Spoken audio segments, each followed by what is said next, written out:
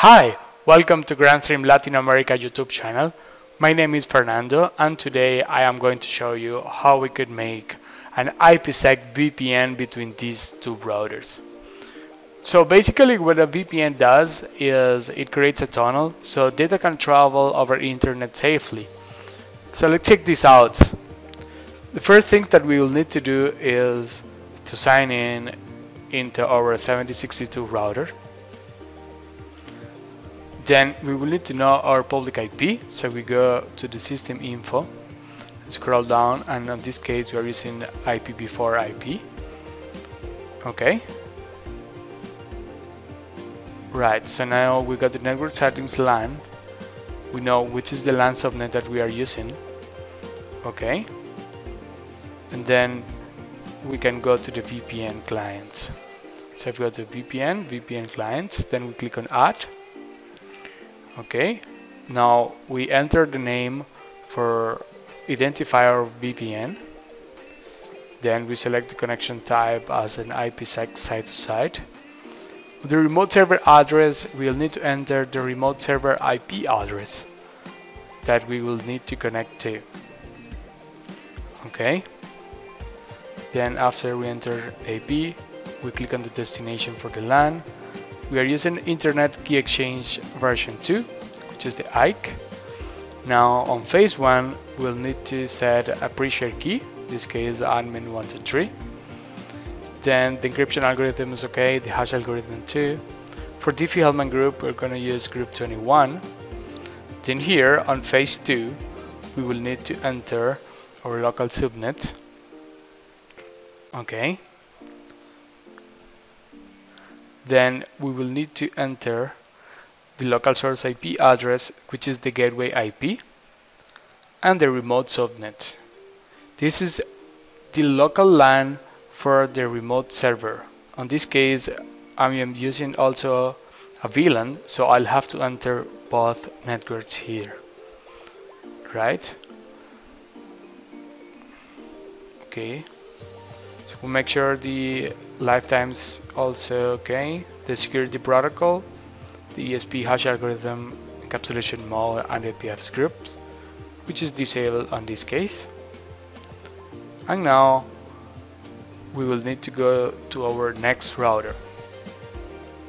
Okay, so let's click on this. Also, we'll need to sign in our next router.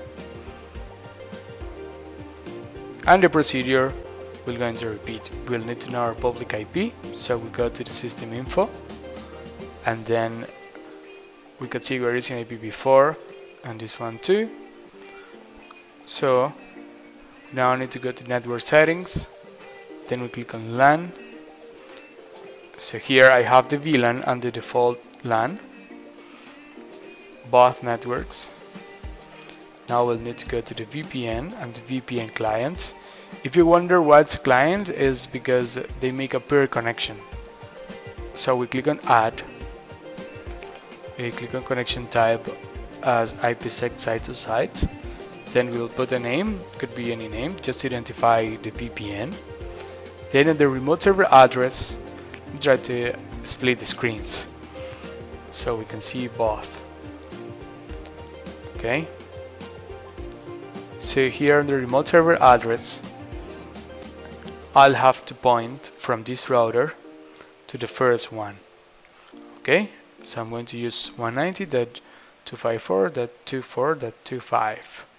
Click also the destination on the IKE version. Make sure we use the same on the both routers. Also for the pre-share key, I'm going to put admin123. It has to be the same. The H group also has to be the same. And here on the phase 2, I'll have to add my local subnets. Okay, which is 192.168.20.0/24, and I am using a VLAN 2, so I'll have to also add the VLAN here. Okay, on the local source IP address, I'll have to put the default VLAN gateway, which is 192.168.20.1. Right, because that's my default VLAN. On the remote subnet, I'll have to put the remote server local LAN, which is 192.168.80.0/24. You can see the phase 2 settings right here. Okay. Now we'll need to make sure the SA lifetime is the same, the security protocol, the ESP encryption algorithm are the same. So I click on save. Save here too. If you see it is disconnected now, but supposed to be connected in a minute. You'll see dialing, and then we see connected on one side and then connected on the next side. Okay, so I am behind this router on the right side. Okay, and let's look for a client on the left router. So we can see a client here connected, which is that 80.232. So let's try to ping it to see the connection between them. Okay, so we try to ping 192.168.80.232, then -T. You'll see we're not able to ping it because we are missing one last step. On network settings, we'll need to grant on LAN settings the VPN destination. Let's do this. An operation, then we click on destination, the VPN. It has to be done on both LAN in this case, because I'm using a VLAN, but also on both routers. So we can see if we go to the LAN, so let's maximize the screen. So if we go to operations, and then we'll click also the destination for the VPN. Okay, now if you see, we're able to ping the device.